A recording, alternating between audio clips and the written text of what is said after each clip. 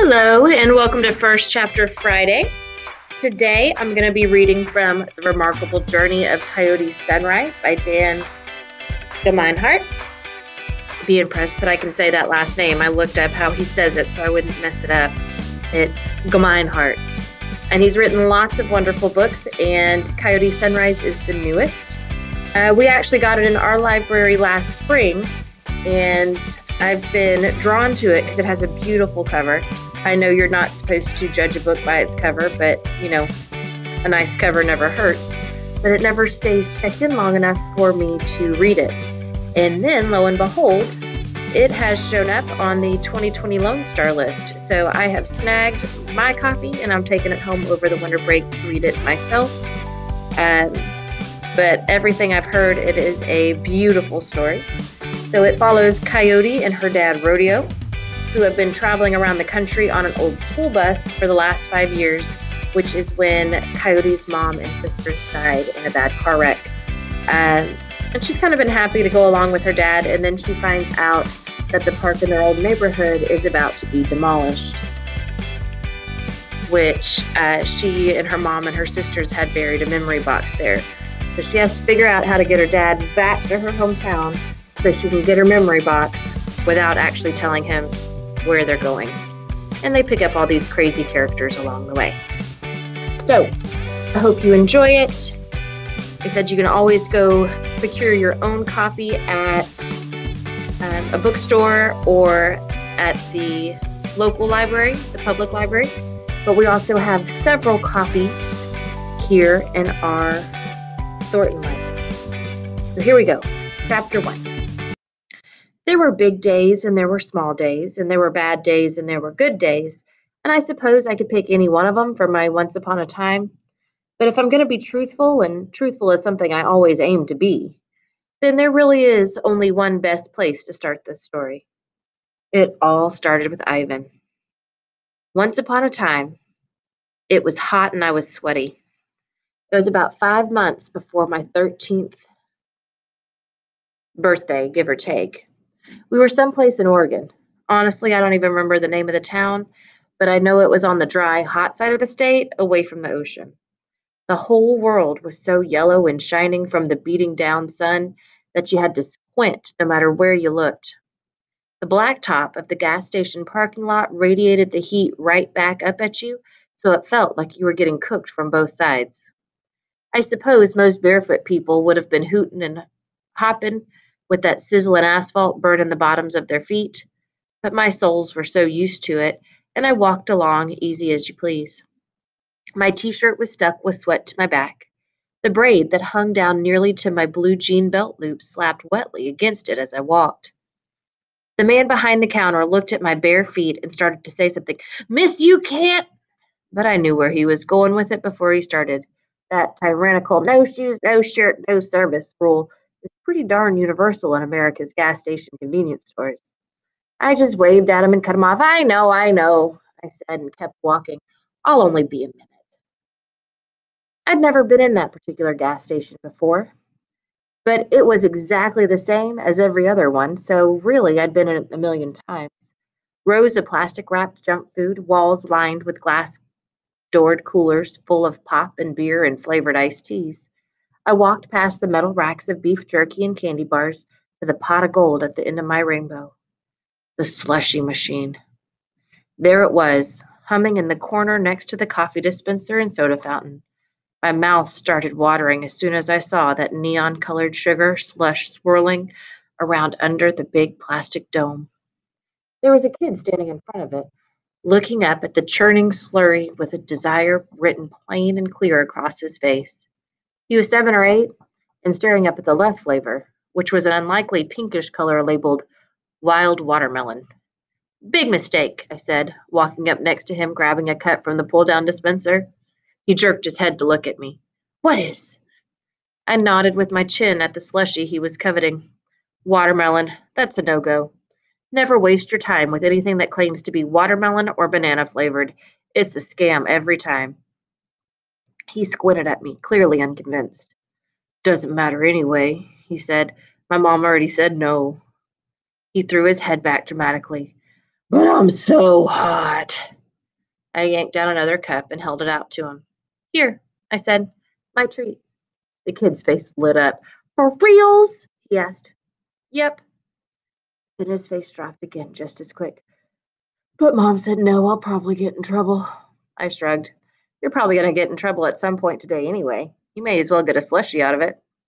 He thought about that for a real short second and then snatched the cup from my hand. But I really would think twice about getting watermelon, I added.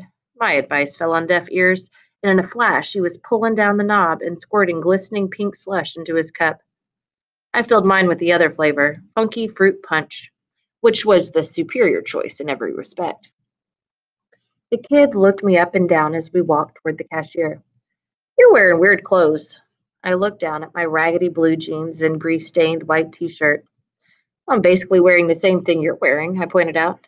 Exactly, he said, and I'm a boy. So? So boys and girls shouldn't wear the same thing. Well, then you better change, because I ain't. He had nothing to say to that, which was probably the right move on his part since I hadn't yet paid for his slushie. I ignored the hostile good riddance look on the cashier's face when I paid. Like hot asphalt on bare feet, it was something I was used to. Me and the kid walked through the jangling door and back out into the heat. The highway hummed not too far off in the distance. The kid took a big slurping suck on his slushy straw. He swallowed and smacked his lips and nodded. Well, I asked, how's the wild watermelon? He ran his tongue over his lips, considering. Sweet, he said. Weird. Not really like watermelon at all. I nodded and took a suck of my delicious, flavored as advertised, funky fruit punch. Lesson learned, kid. Now you know.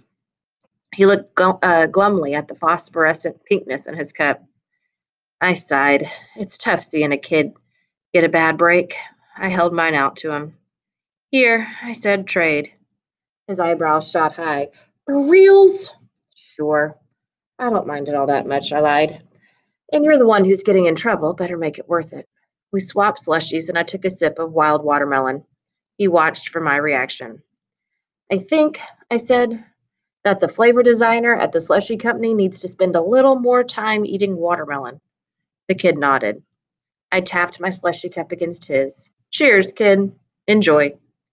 He said, thanks. And I said, you're welcome. And then he said, you want a kitten? And I swallowed a mouthful of syrupy slush and licked my lips and wiped a bit of juice off my chin with my arm and said, what? You want a kitten? He repeated. He pointed to where an older boy sat on the curb next to a big cardboard box. We're giving him away. Want one? I looked out at the big, beat-up yellow school bus parked next to one of the gas pumps. There was no way I'd be allowed to get a cat. It was a no-go for sure. I sighed. Well, I said, let's go take a look at least. There were 5 kittens in that cardboard box, and when I leaned over to look in, they all looked up at me with big round eyes and triangle ears, and I tell you, I was smitten. Who are you? The older kid asked, and the younger one said, she bought me a slushie. And the older kid held out his hand, and the younger one handed it over. The older kid took a slurp and smacked his lips and nodded and handed it back. You want a kitten? He asked. They were as brothers can be, those two. I eyed the bus again and cocked an eyebrow. He was nowhere to be seen. Well, I guess I don't know yet. It's complicated. Both boys nodded. They had parents. They knew how it was. Go ahead and pick one up, the older boy said. Take it for a spin. I pursed my lips. They were awfully cute, those tiny things with their wispy tails and whiskers. I thought about how I could get away with it.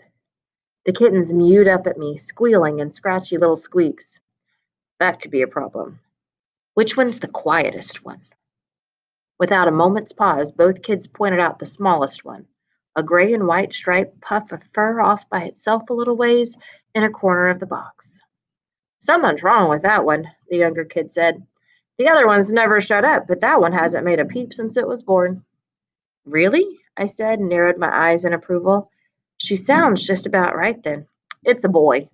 It is? Check for yourself. No thanks, I'll take your word for it. I crouched there, looking at that little silent white and gray fur ball. He looked back at me. He had a very serious look about him. Solemn even. Like maybe he had it backward and what he thought was happening was him deciding whether or not to pick me. He was not a kitten to be trifled with. I set my slushie on the curb and reached in and cradled that little thing in my hand as gentle as I could. A hush fell over my whole self when I felt that trembling soul in my big, clumsy hand. He was all fragile feeling bones and feathery fur and racing, frantic heartbeats. I held him right up to my face.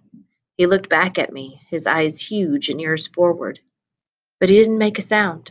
He didn't meow, didn't growl, didn't squeak, didn't wiggle. We looked deep into each other's eyes, me and that kitten. My heart got a little bigger with each beat. I tell you, something changed when that kitten and I looked at each other. Something big. Either something in the universe that had been sitting still for too long started moving again, or something that was moving finally fell still. Either way, it was something.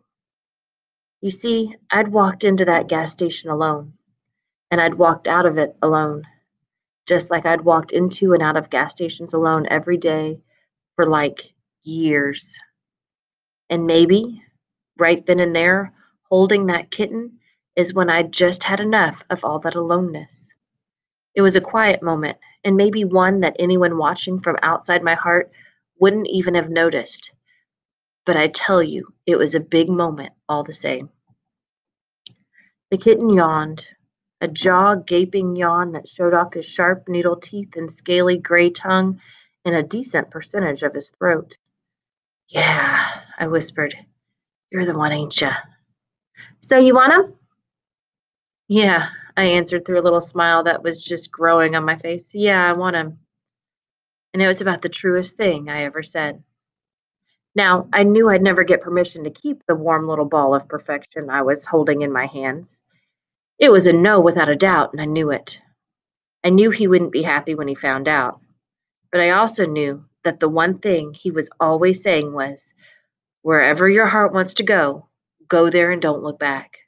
And where my heart wanted to go was definitely looking back at me with eyes that were bluer than a blue raspberry slushie. "Who's that weirdo?" the younger kid asked his brother. And even though I was still stuck in a love at first yawn eye lock with the kitten, I didn't have to look to know who they were talking about.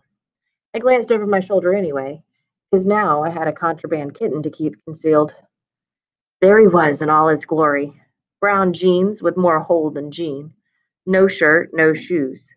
There is no doubt he would get no service. Skinny, with bony shoulders and ribs poking out all over the place. Long, shaggy hair pulled back with a bandana.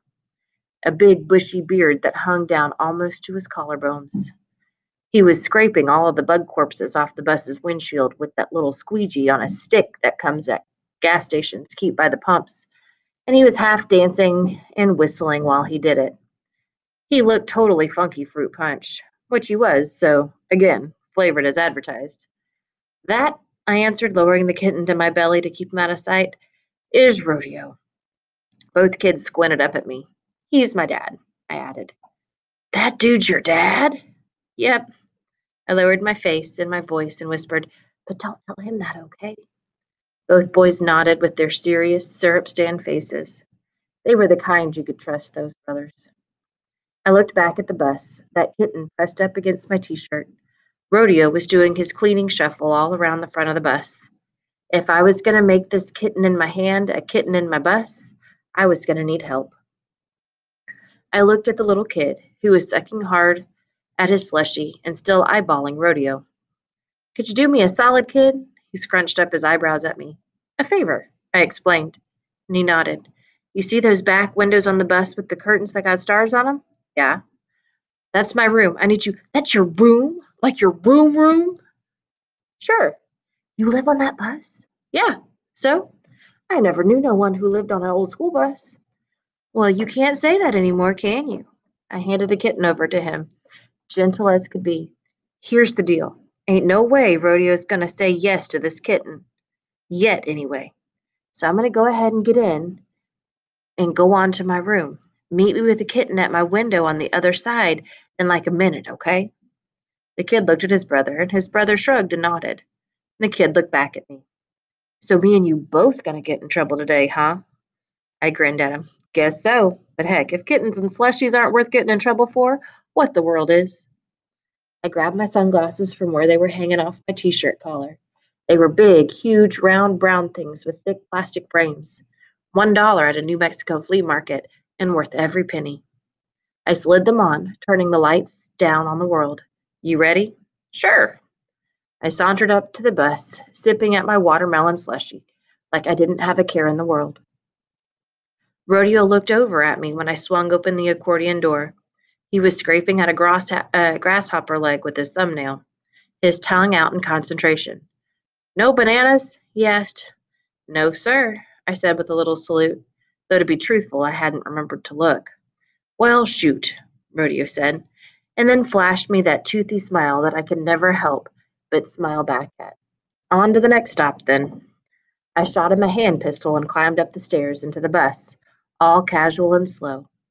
I walked past the rows of seats in Rodeo's little bed, and then on through our living room, past the bookshelves bolted to the wall and the couch bolted to the floor and the garden of plants growing in planters bolted under a window. Through the windows, I saw the kid was walking toward the back of the bus. His hand covered a little lump under his shirt. His walk was easy and smooth as my own. He didn't even look in Rodeo's direction. He was a natural, that kid. I pushed through the curtains into my room. It was hot and stuffy back there, but once we got rolling, it'd cool down. I went straight to the window and pulled the curtain to the side. There was the kid, looking up at me with his mouth open and his hands full of kitten. I pinched the latches with both hands and slid the window down with as quiet a thunk as I could manage. The kid reached up and held the kitten high. It hung limp in his hand. Huh, I said. Even with me leaning out the window, the kitten was still a couple feet below my hand. Hold on a sec. I ducked back inside and looked around. I pulled my old straw cowboy hat off the hook on the wall and shook my jacket off a wire hanger and then flattened the hanger out straight. The hat had a long braided chin strap, and I hooked the hanger through it and lowered the whole thing out the window. Go ahead and put him in the hat, I hissed, and the kid did. Careful as I could, I pulled the hat up, kitten and all. In a jiffy, I had that kitten in my hands. He looked up at me as content as can be, like riding a cowboy hat elevator up to a school bus was just part of his daily routine. I was liking that cat more and more every second, and I liked him a whole heck of a lot to begin with. I stuck my head back out the window. Thanks for the slushie, the kid said. You're welcome. Thanks for the kitten. The kid shrugged, which I thought was appropriate. I heard the bus door squeak and shutter closed. A second later, that big old diesel engine fired up and shook my room with its rumble. The kid took a step back. Well, see ya, kid, I said. See ya, he said and walked away around the back of the bus. There was a big box of books by my bed, and I tipped it over, dumping the books onto the floor. I set the box between my bolted-in shelf and my bolted-in bedside table and set the kitten down inside. He looked awful small and lonely in there. So I folded up an old t-shirt and stuck that and a little stuffed dinosaur in there with him. He sniffed the dinosaur, looked up at me, and then laid down with a little plop. I looked at the pile of books on the floor next to the box, and the shiny gold title of my favorite one caught my eye. The one and only Ivan. It was a sign for sure. Perfect, I said. I reached down and scratched the kitten's head with one fingernail. He closed his eyes, leaning into it. Ivan, I whispered. That's your name, Ivan. Whether you like it or not. But I hope you like it. Ivan sure didn't look like he minded it. Now, I gotta make sure Rodeo doesn't get suspicious, I said. Stay put. Rodeo had gotten up to the driver's seat by then. He slid his own sunglasses on and tossed a handful of sunflower seeds into his mouth. Shells and all. I knelt on the seat behind him and leaned over his shoulder. Ready to roll, Coyote? He asked me. Ready as rain, I answered with a grin. Where are we going? He disengaged the parking brake and flicked on the radio. Freaky hippie electric guitar wailed out of the speakers. Only one way to find out, he said. He slapped the dusty dashboard of the bus and shouted, You ready, Yager? He gunned the gas pedal, making the old bus engine roar. And then he popped the clutch, and we started forward with a jerk. His head bobbed to the music, and his lips pursed as he worked on the on tonguing those seeds out of their shells. "Give me a howl, Coyote," he hollered through his mouth full of seeds. I threw my head back and howled a high and happy coyote wail that echoed off the riveted metal roof. Ow, ow, ow! I hoped Ivan would hear me and know I was still there. And I hoped like heck he kept his mouth shut and didn't try to howl back. All the front windows were open, and the air started moving around, fluttering the pages of books and cooling us down. I lowered my head and saw the two kids out the window, sitting on the curb next to a box that was one kitten short. They were both looking at me with curious wrinkles on their forehead. The little one was back to sucking on my funky fruit punch slushie. I shrugged at them, the most fitting gesture, I thought, and threw them a big wave. They waved back in unison. Good kids, those two. The kind of kids you almost wouldn't mind seeing again. We pulled out into the highway, and the engine growled as it struggled up to speed. The black ribbon of road stretched out forever before us, just like it always did. I took a sip of my slushie and nodded my head along with the rodeos to the beat of the music. I had a kitten, which definitely meant I had a problem. But heck, I already had problems, and now I also had Ivan. And that sure seemed like an improvement either way. So I hope you liked the first chapter of The Remarkable Journey of Coyote Sunrise. Happy reading!